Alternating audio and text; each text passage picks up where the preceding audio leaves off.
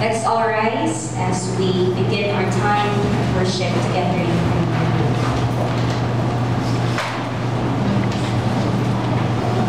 Let's bow down our heads.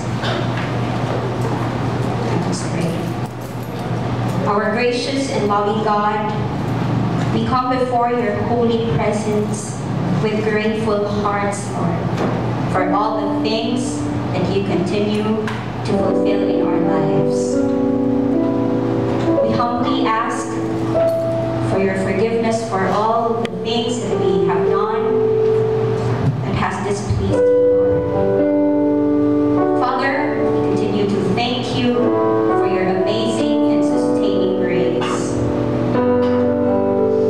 for blessings, for the lessons that continue to teach us, for the wisdom, Lord God.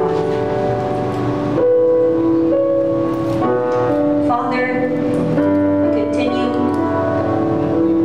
to lift your name.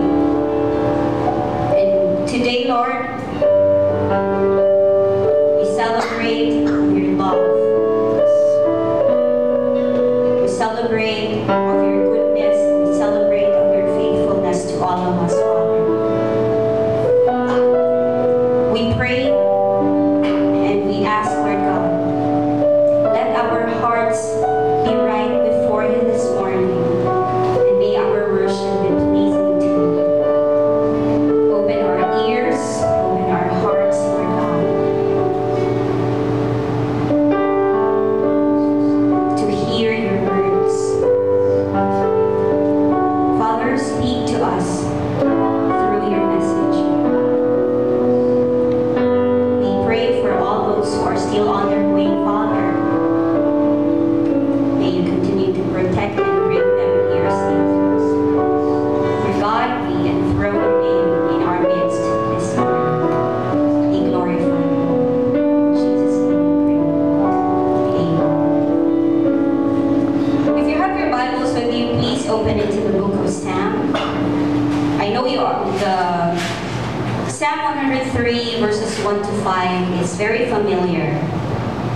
It says, "Bless the Lord, O my soul, all my inmost being. Bless his holy name. Bless the Lord, my soul, and forget not all his benefits, who forgives all our sins and heals all our diseases, who redeems your life from the pit and crowns you with love and compassion, who satisfies your desires with good things, so that your youth is renewed like the eagles." Psalm 103 is so beautiful, and these verses are written by the psalmist to his own soul. He's calling his own heart to worship the Lord, bringing blessing to the author of blessings. He brings remembrance all that God has done in his life. These wonderful acts of God, forgiveness of sins, healing, redemption, faithful love, and true satisfaction, have brought life to the psalmist, renewing his youth and making his soul soar like an eagle.